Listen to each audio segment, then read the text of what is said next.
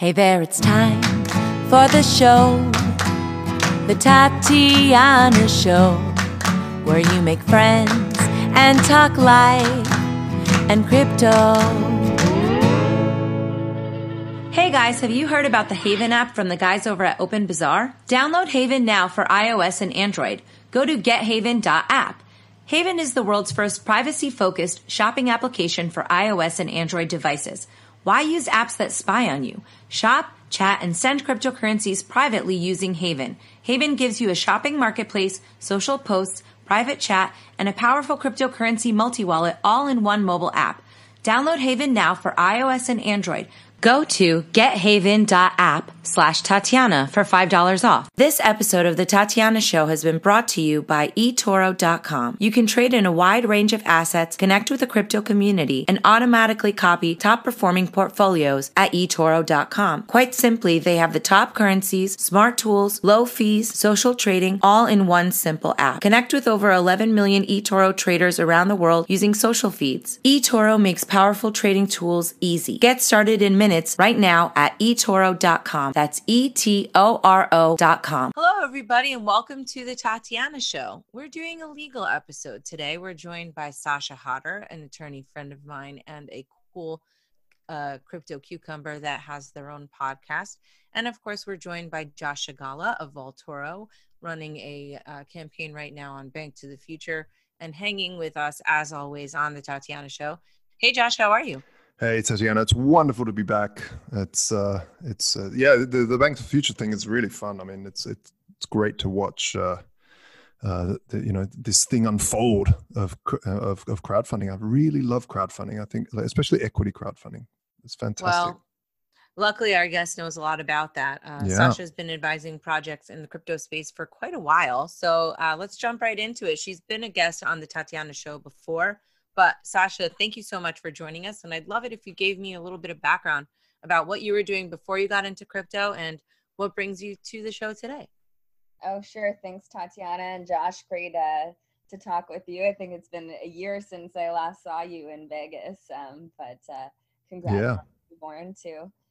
I guess, Tatiana, my background, I started out actually as a trader for TD, well, it was called TD Waterhouse at the time, now TD Ameritrade, and I just kind of worked for TD for quite some time. I switched from being a trader to a financial advisor, and then it wasn't paying any money at the bank, so I switched to a mutual fund company, Franklin Templeton, and worked as an inside sales rep there, and then got laid off in 2008, did my MBA, and then got a job working with NEI Investments as a wholesaler, so selling mutual funds to the banks. And then I decided to quit that, move to Florida, go to law school, and during that time I learned about Bitcoin and started working part-time for a Bitcoin ATM company. And then once I finished law school,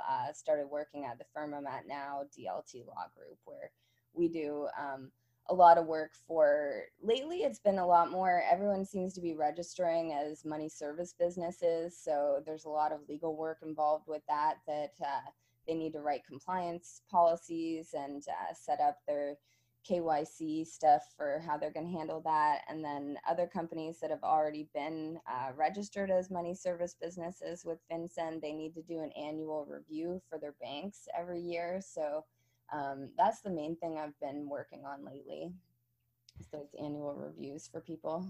Yeah, I mean, you said that seems to be something that everybody's required to do, and it seems sort of onerous, but there's also a lot of different crypto law news. You also do a law show with Tone Vays, and you have your own podcast. Tell me a little bit about that. Oh yeah, my podcast, it's a lot of fun, but I've been kind of slacking over the summer. I think I put out, one or two in the last little while, and but I'm going to try, and my goal is to start doing it more regularly. But it's always fun doing Tone's show because he has a group of, I think there's about 10 different lawyers in this Telegram chat. And whenever he does the show, we get 5 or 6 of them to jump on it. And it's really good getting the perspective from all these different attorneys, because sometimes you don't know if you're understanding, something the way that it's kind of good to have validation that other people read the, whatever it is, the statement that was put out or whatever kind of regulatory action. It's good to find out if they understand it to mean the same thing that you do as it applies to crypto. So Tone had a busy day on Twitter yesterday, though. Did you see? No, I didn't. Yeah. He's been coming under fire because he put some comment out there. Someone messaged him off LinkedIn asking to have a conversation, and he's like, haven't you Googled me? My rate is 0.3 Bitcoins an hour. And then everyone made memes about it and stuff. And then he boycotted the Magical CryptoCon because he thought it was a bunch of shitcoiners doing a Bitcoin conference. But then he was at a conference today on stage with Noriel and Craig Wright, and so they were all saying, oh, you boycotted our conference, but you're willing to go speak with the biggest scammer out there, Craig Wright. And then Tone went on the stage with a shirt saying everyone is Satoshi except Craig Wright. So it looked like fun. So did he redeem himself with that? I think so, a little bit. I think so. Yeah, I think so. I thought he, and actually Adam Back of Blockstream kind of came to his defense. Chimed in. Yeah. Some of the comments on these tweets too. So it was fun to read through them yesterday. So there's been a lot of news in crypto. Tell us a little bit about what's happening and what do people have to keep their eye out? I mean, what's been happening in the news lately? Yeah, so just last week, it was a really busy week. The FinCEN, SEC, and CFTC put out a joint statement. We got an announcement from the IRS. Or Telegram tokens, they got a emergency cease and desist from the SEC. Bitfinex got a class action lawsuit, and then Ethereum, the CFTC deemed that it's actually a commodity. And then we saw Facebook lose a lot of its people that were supposed to sign on, like PayPal and MasterCard. And then it came out that some of the senators were writing them nasty letters. So it seemed like a lot happened last week, but wow. So which one of those should we unpack first? Because that's a lot of action. Which one do you think is the most? I mean, what about Facebook? Let's talk about that. Everybody likes to hear about Facebook failing, Facebook succeeding. I don't know. All of a sudden, I'm sort of hoping that they'll be able to do something because I think they can give some pushback to the government. Yeah. But I don't know. You guys tell me what's happening. What do you think of it, Josh, of the whole Facebook? Yeah, I mean, I'm a big fan. I call myself a competition maximalist. And so I really like the idea of competing. I would never use Facebook coin ever, but I like the idea that the market decides that it's not good money and not the jackboot of some government saying, nah, we want a monopoly on the issuance of currency, and you don't have a choice whether you use it or not because we're just going to shut it down. Granted, definitely, we don't want any money laundering, if we don't want money laundering and all this sort of stuff. But like Facebook pretty much has all data on all users. I'm pretty sure if, anti-money laundering is the last thing that they need to worry about because they can check pretty much everything. So I do feel like it's really a nice see-through mechanism that's happening right now where the normal person can see like, wow, that's why Satoshi created the blockchain. And people talk about blockchains for all these other reasons. But at the end of the day, blockchains were created for things that governments have a monopoly on or would like to shut down, i.e. currency or money. And so when Bitcoin was created, it needed a decentralized mechanism. It needed a decentralized ledger, and the blockchain was invented for that reason. And now we can see why it's so important to have decentralized money because, certain states around the world wouldn't like to have competition in the space. Mm-hmm. That's how I feel about it.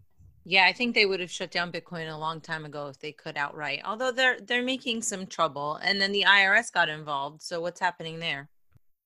Well, yeah, so the IRS just last week put out a guidance saying that you have to pay tax as income on any fork coins you received.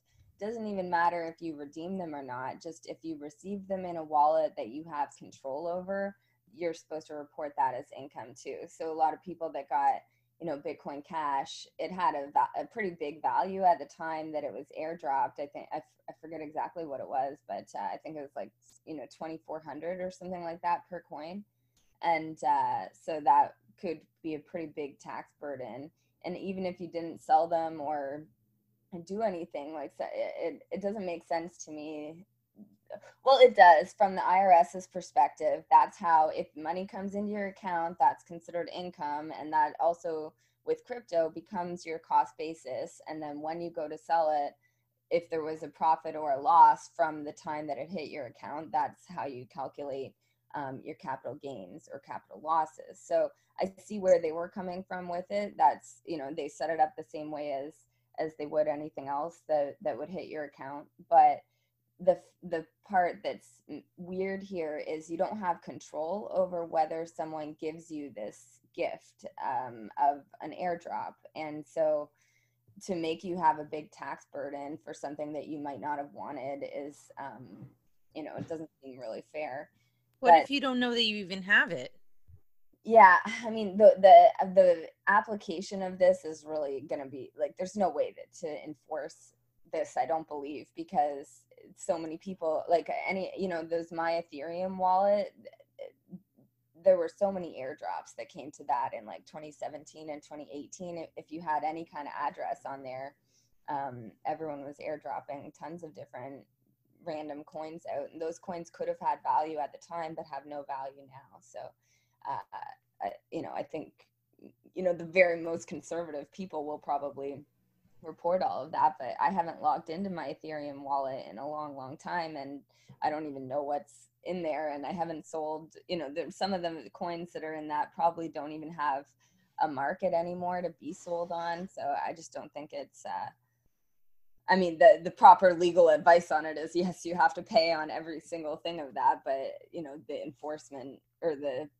application of it, how are they going to know whose is what? And it's a tall order to it seems like it's also a big grab. burden. It's a big burden on their accounting department. I mean, people, because we've been somewhat unprepared, I mean, it's been 10 years, but we're still getting clarification about a bunch of different things. It just takes so much time to try and keep track of this stuff, and some of it is simply people forget that they have it, Yeah. And someone brought up on Twitter, I saw that there's a thing where if you get an inheritance of a gift, like from a relative who passes on, and you don't want that gift, you can disclaim it. So I wonder if you can disclaim your airdrops too. If you didn't sell it and use it or anything, then you can probably there's probably a way to disclaim it that it seems like a ridiculous order. I mean, it seems like it was put in place by someone that just has no idea whatsoever, apart from the fact that there's this thing called airdrops. So it sounds like people are just getting free stuff and let's tax it. It sounds totally unthought through. Yeah, because even on Bitcoin, how many different and it counts for forks and airdrops. So I think there's something like 74 different forks of Bitcoin. So to have an accountant have to go through and figure all that out for each person, when a lot of the forks are completely worthless. Yeah, it's like saying, oh, I have to pay tax on every new website that pops up on the internet. There's no way for me to even know. I don't have time to keep up with who's creating a website. Like, you know what I mean? Like, I don't have time. If someone creates a fork of Bitcoin, I could go off and do that tomorrow. Mm-hmm. And no one would even know it happened, really. Because it would be some small crap thing that no one cares about. It's just this is the sort of regulations that I find really, really.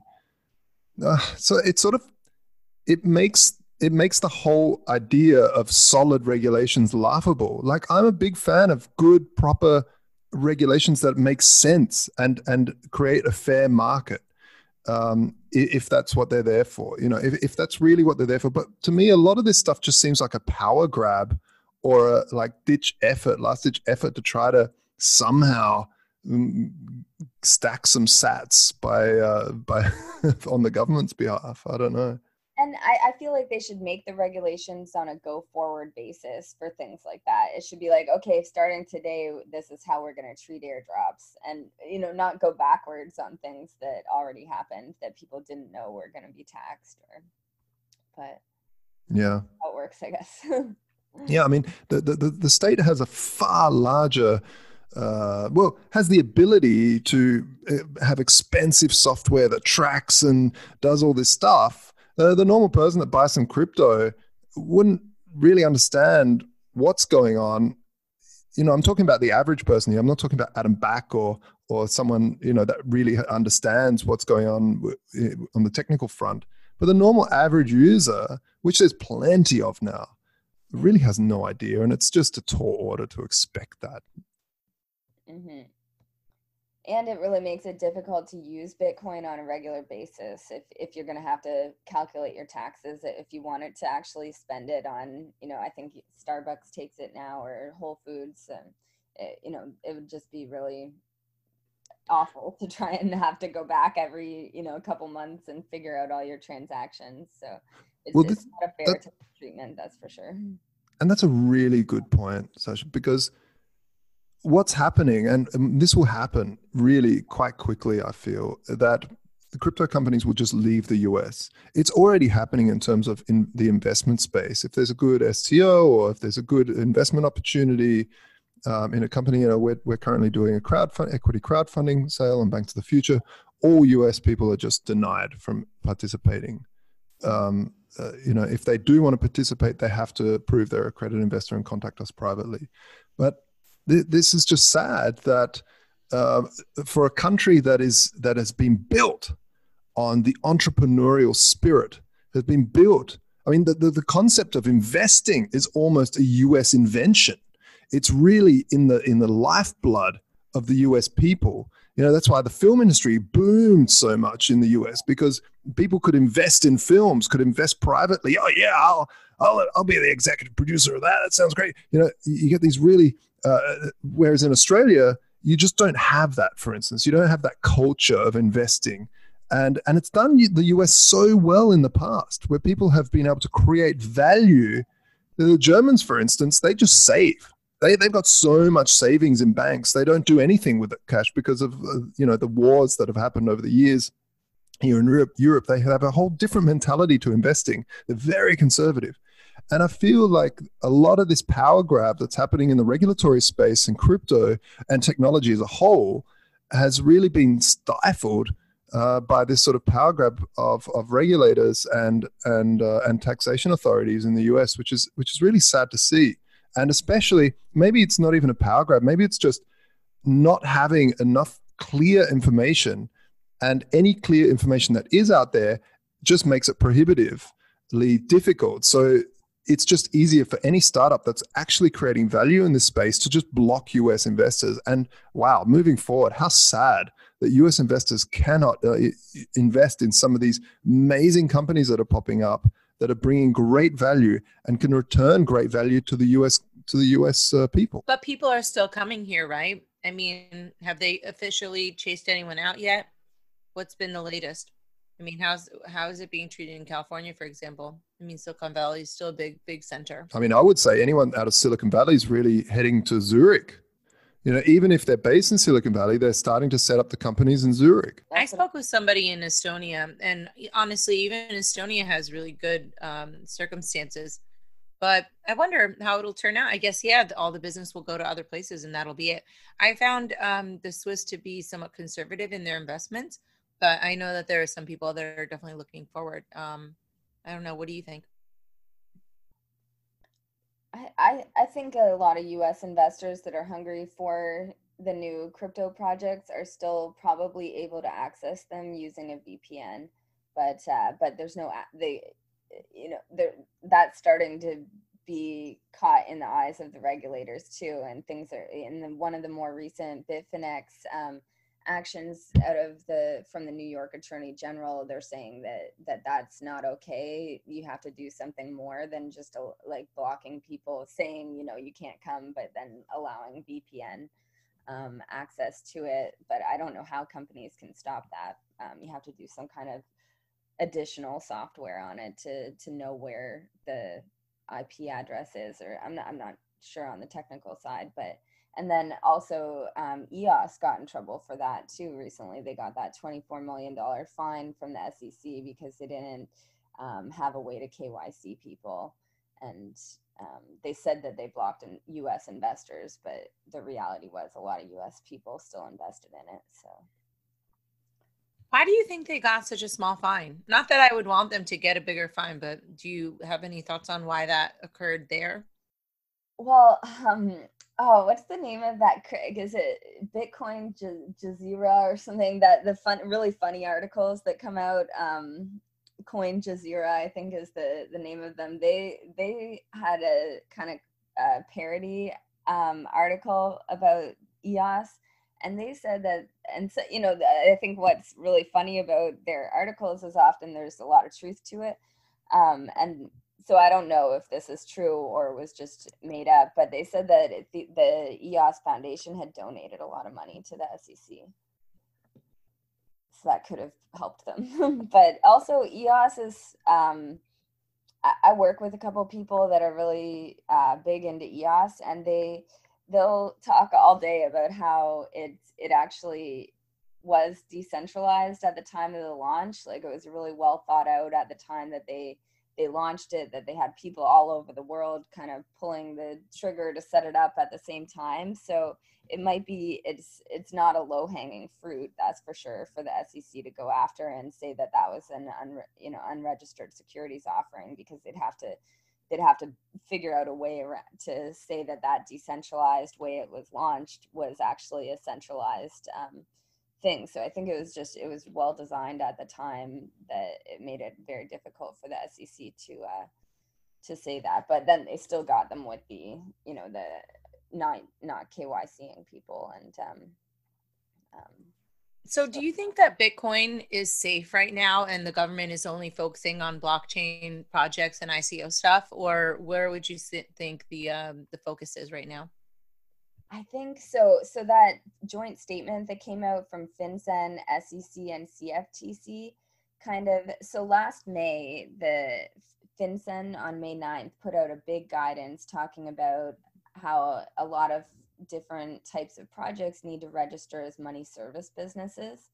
And so that's, I think, where Bitcoin's downfall right now, or however you want to look at it, is. But any transfer of one coin, any kind of coin, to another is supposed to be regulated almost through, it's supposed to be registered as a money service business. Like, even people on local Bitcoins who are selling their own coins fall into that category if they're advertising and holding themselves out as a business.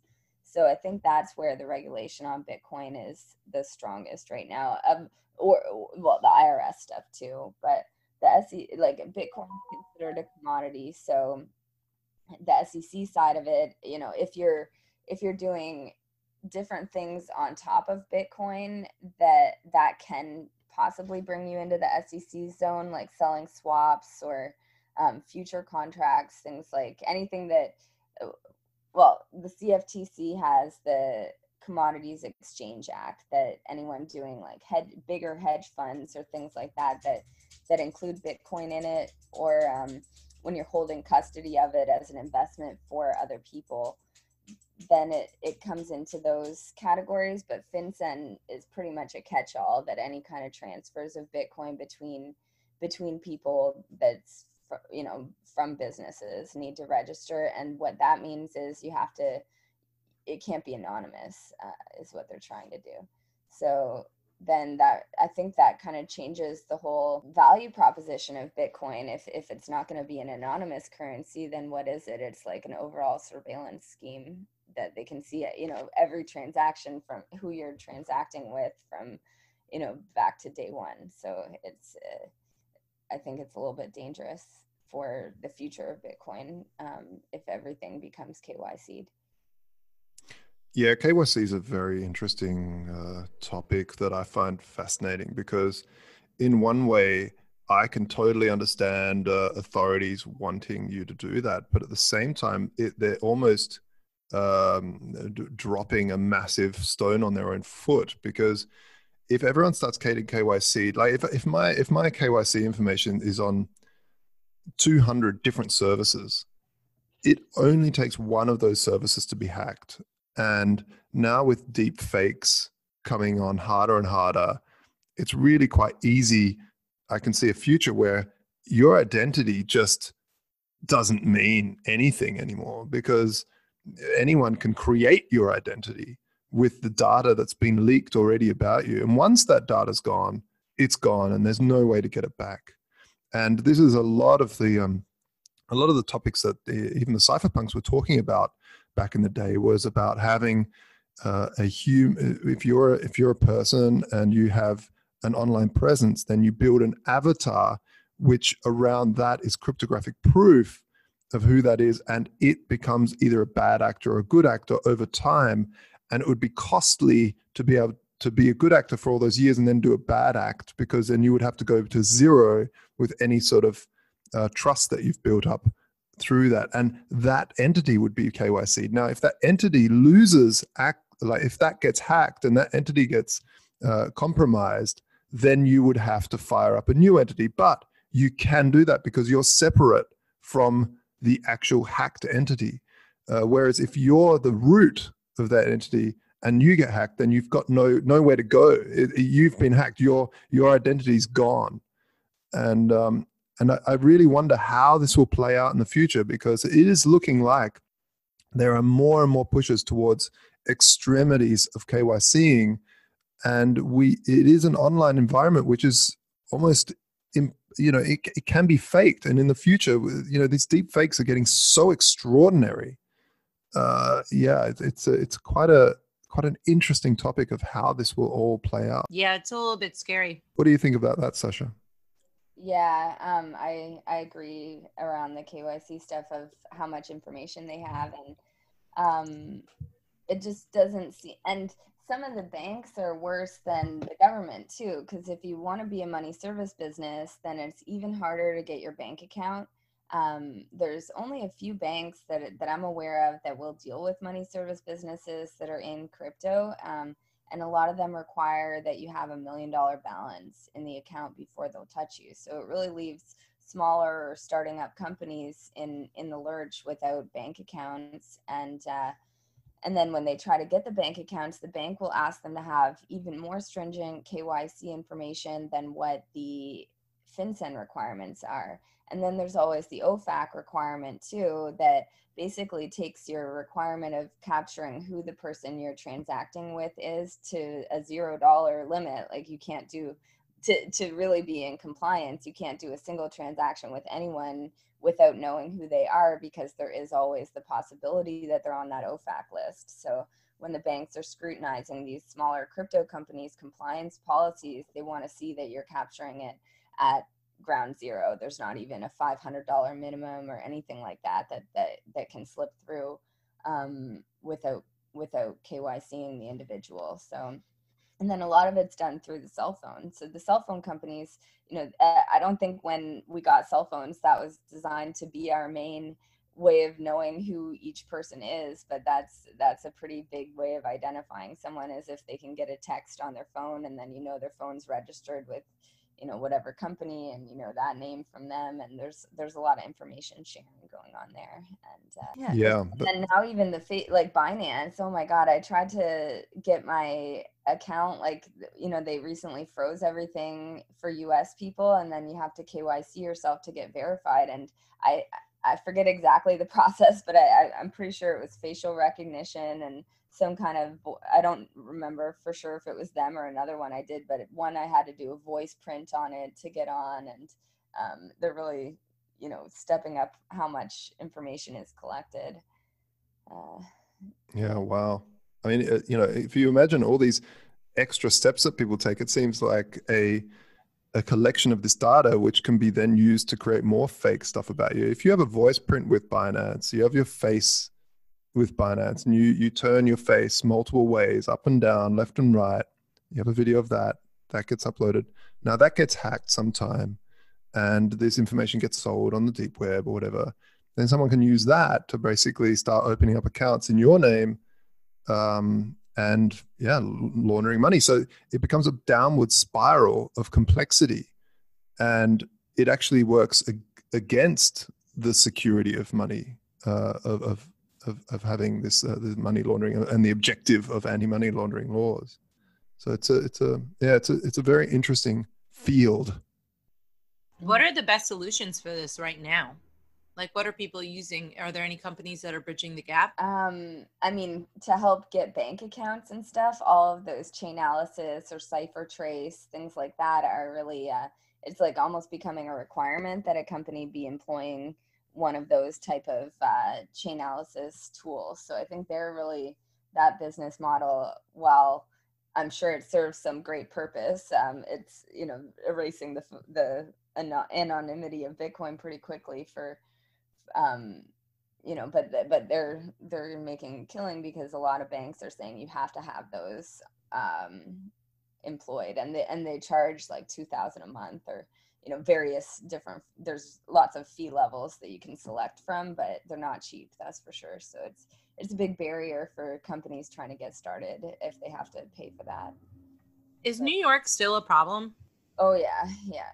It's you still need that bit license there, which is very difficult to get. I mean, the fee of it is $5,000 just to put the application in, but then there's a whole lot of you have to give your 10-year resume with it.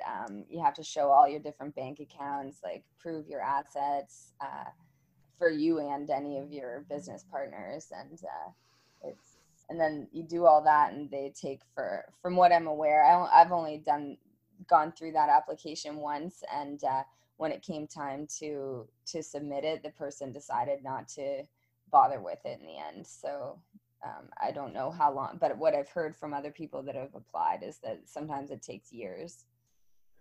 Yeah, there's a definite risk. Sorry. Go ahead. No, go ahead. There's a definite, burden reward ratio there that's just not being met, and it seems to me like it's a clever way of just banning crypto with it seems to me very much like the whole Atlas Shrugged type of deal, where you get the old guard. And I know this is very conspiratorial and it can sound like that, but it's like the old guard banking systems are really just got their friends and they're very comfortable in the corridors of power. Would be like, well, let's just over-regulate this thing to make it overly burdensome for anyone to even bother with it. That way we're not banning it outright, but it's just will never take off. The problem is this is a global movement, and I feel, like I said in the beginning, that the US investor will just miss out on something that's really important, and that is the invention of digital rare assets becoming mainstream, and being at the beginning of that is obviously very lucrative. Mm-hmm.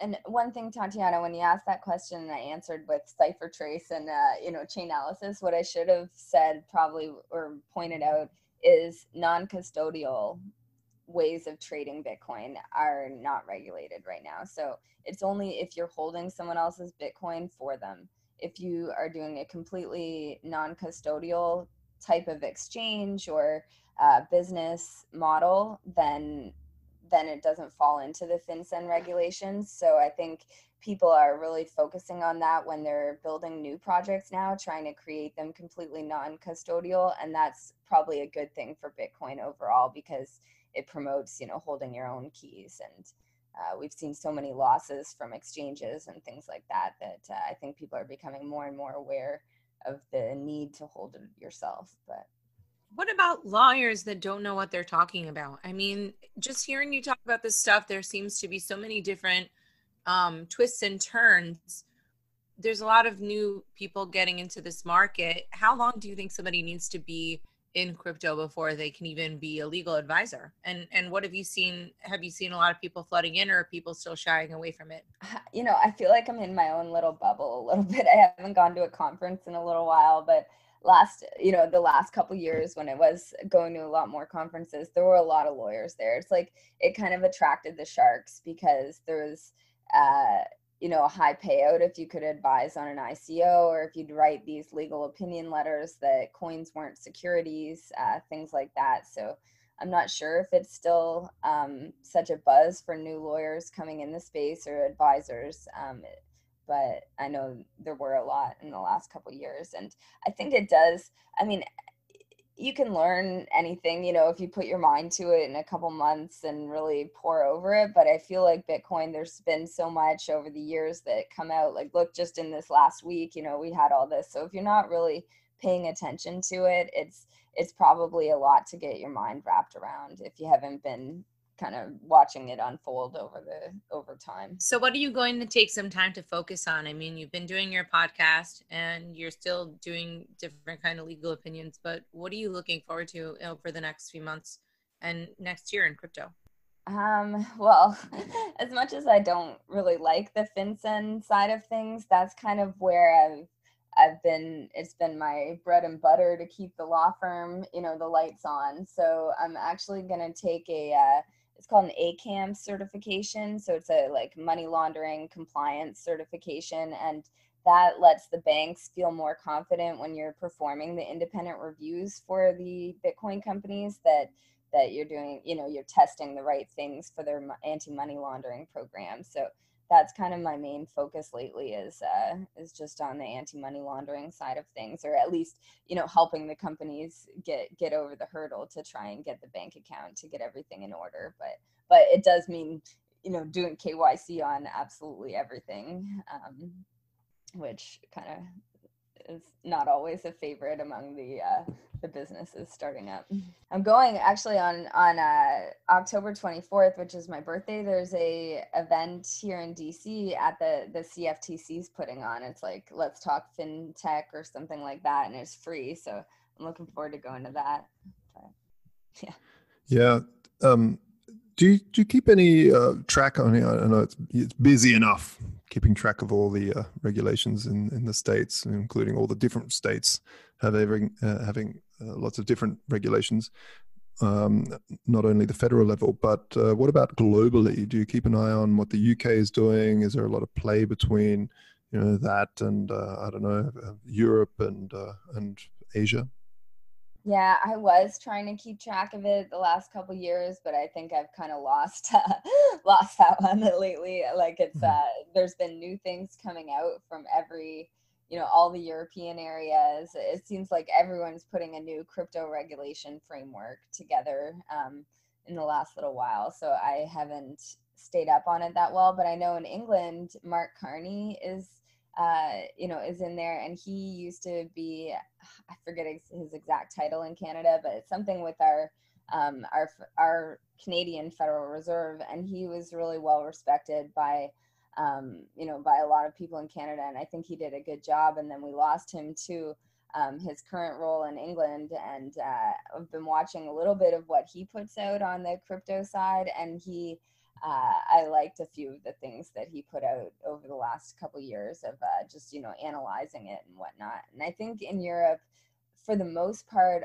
on the securities side, they have a rule that unless the asset is paying dividends, it's not going to be considered a security, which, exempts most cryptocurrency projects from that. So I really like the way that they do that. But I think on the money laundering and KYC side, Europe has been a lot less focused on Bitcoin or collecting KYC. A lot of the different European zones don't have any policies on it.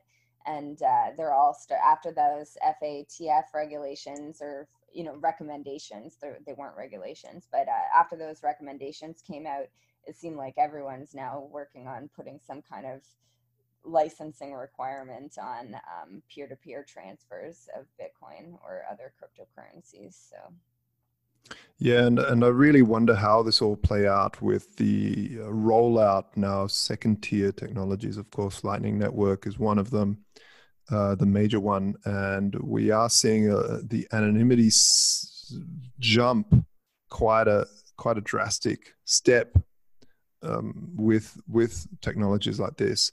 And this isn't sort of built in on purpose, so to say. It's just part of how the technology works.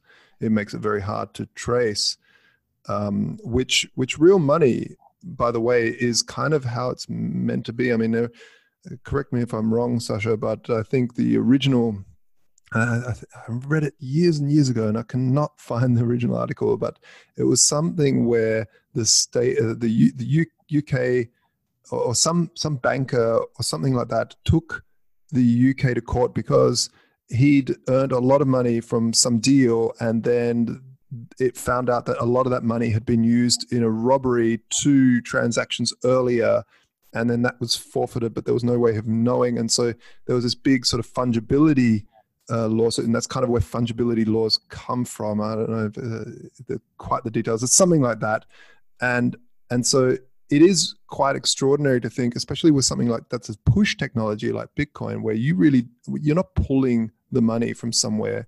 It just gets sent to your wallet. So and not only that, it's made up of lots of different transactions.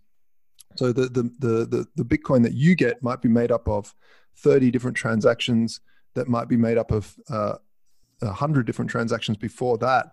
So you might have 10 Satoshis that have been in a robbery 3 transactions ago, and it's so complex. There's no way of really dealing with that stuff as a normal person, because if you get paid for your coffee, let's say, and there are a couple of Satoshis that were in a robbery 2 transactions, 3 transactions ago, what are you meant to do?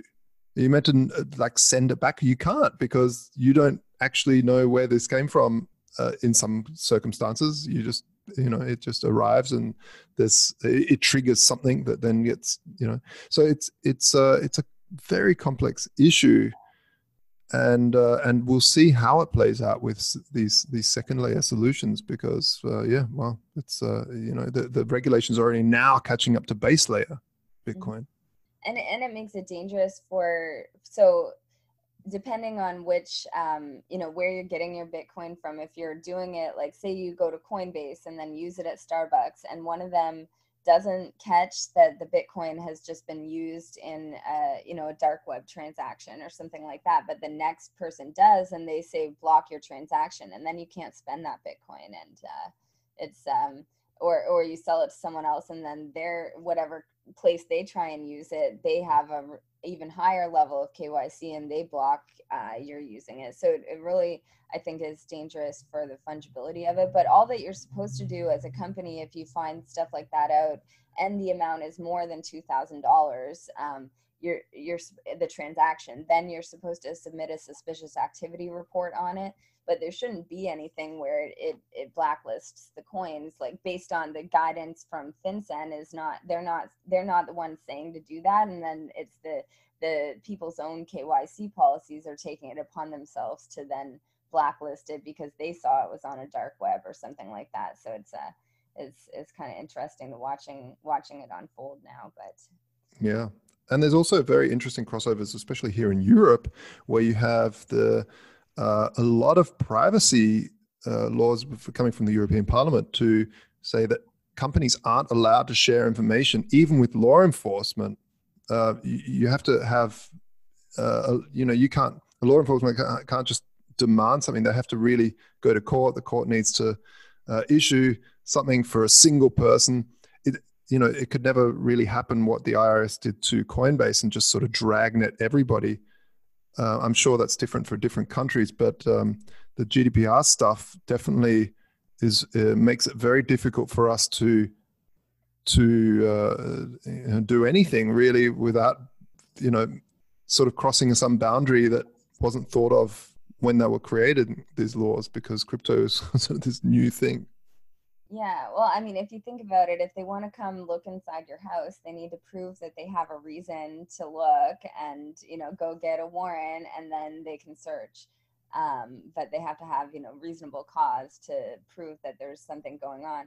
But with the way that the financial side of it's working under the Bank Secrecy Act, and then now getting applied globally with the FATF recommendations, it's like they don't need really any reasonable cause. It's just the overarching fear of terrorism that allows them to look at every single transaction without any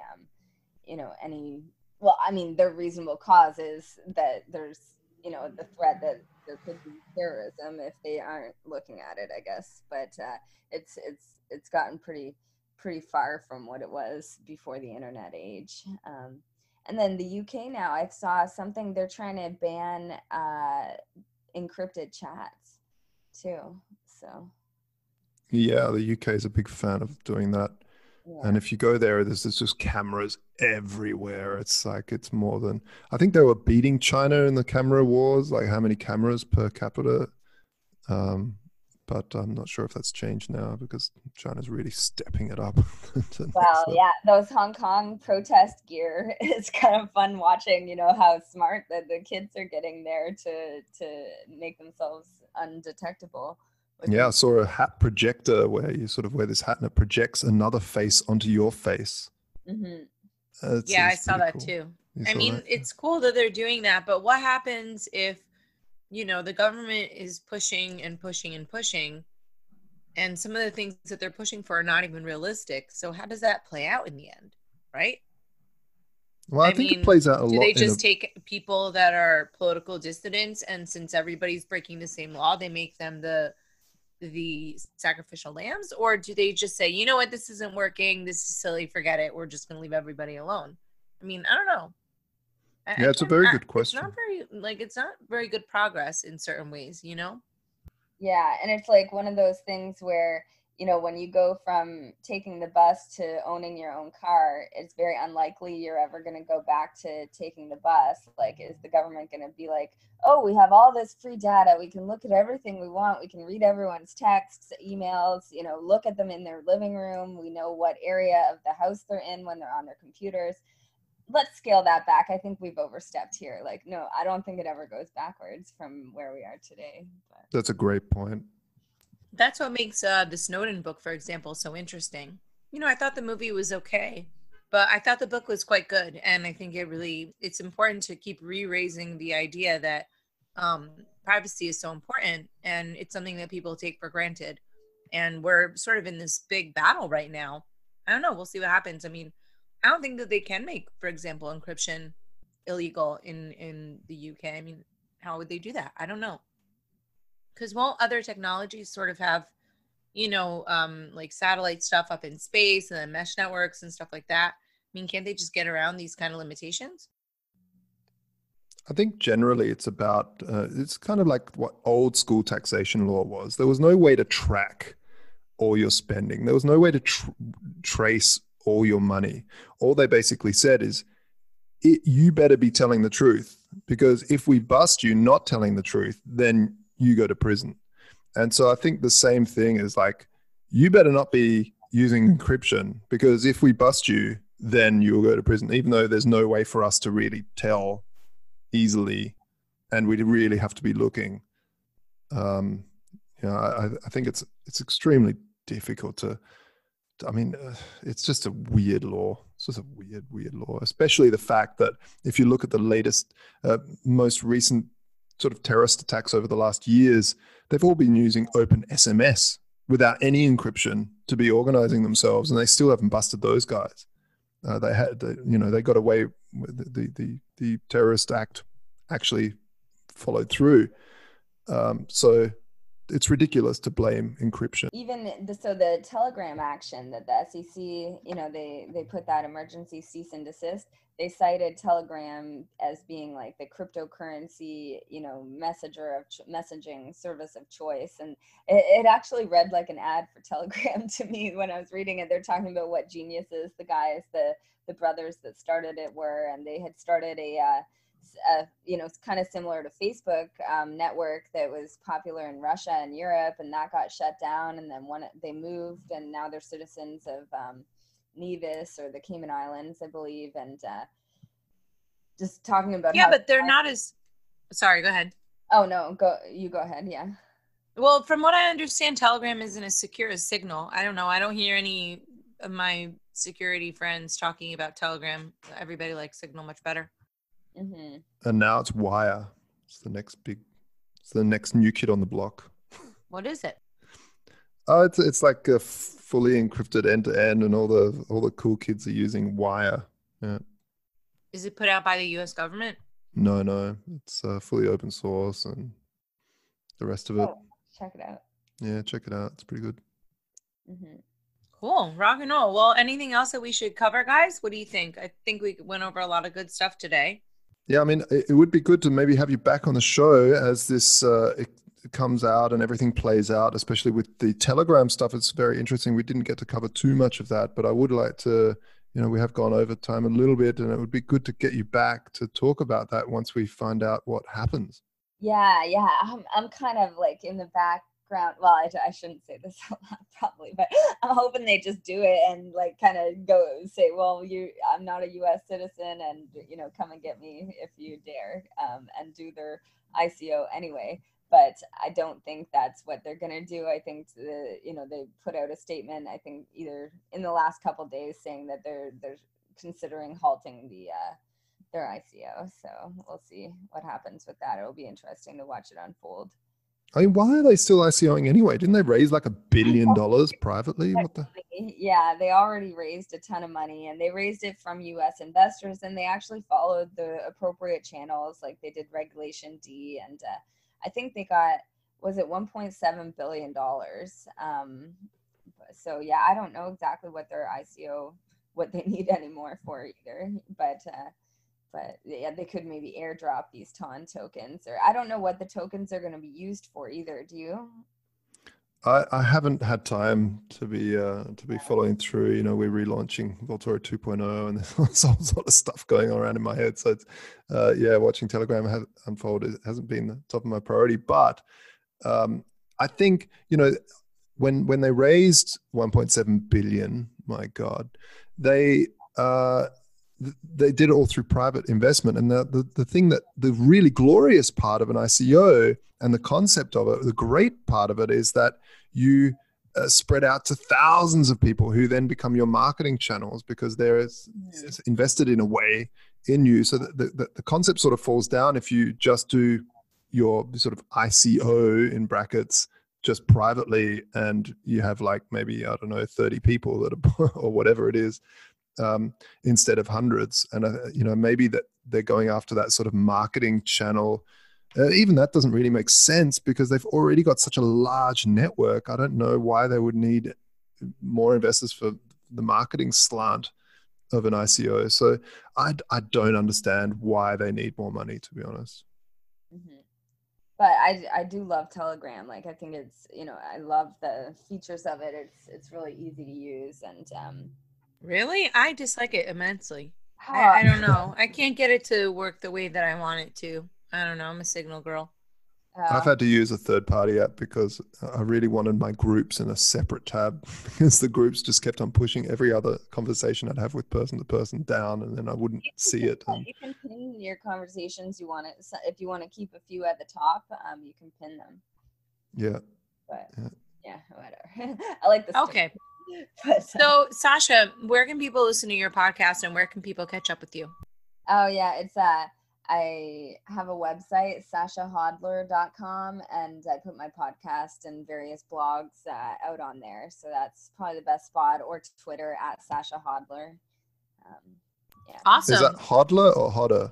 Well, my last name is Hodder, but I spell it Hodler for my online stuff. Nice. That was good. Except then I've changed it to Sash Shaw 256, but I didn't want to change all the other stuff. But I like that actually better than, I feel like Hodler is a little played out. But your name is just built for crypto, isn't it?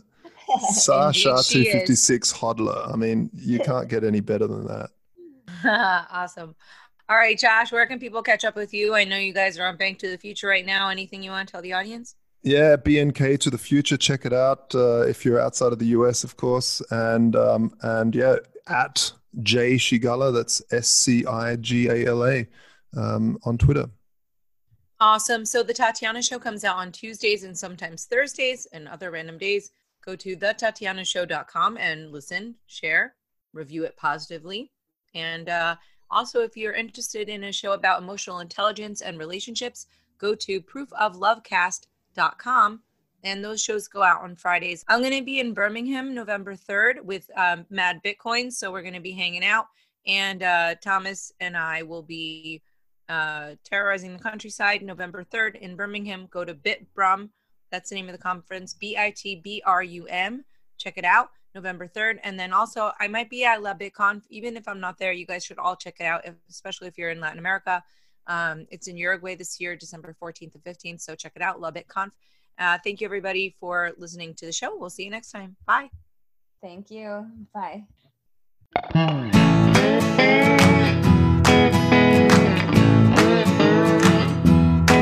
Hey there, it's time for the show, the Tatiana Show, where you make friends and talk life and crypto. We gotta think and reflect and use lots of intellect with our hearts when we work together. I know that it can be so hard out there, looking all around and saying that life ain't fair. So that is why we will fight and stay up late at night, listening to the Tatiana Show. Thank you for listening to The Tatiana Show. Please follow us on Twitter at Queen Tatiana or on Facebook and Instagram at Tatiana Moroz Music. More episodes can be found at thetatianashow.com, and make sure you leave a review on iTunes and tell your friends. What's the point of all this technology without a little love in our lives? Our hosts, Tatiana Moroz, Dr. Stephanie Murphy, and Lauren Kasovitz, have come together to bring you Proof of Love. Go to proofoflovecast.com. The Tatiana Show has been brought to you by CryptoMediaHub.com, a boutique marketing and PR agency for Bitcoin and beyond.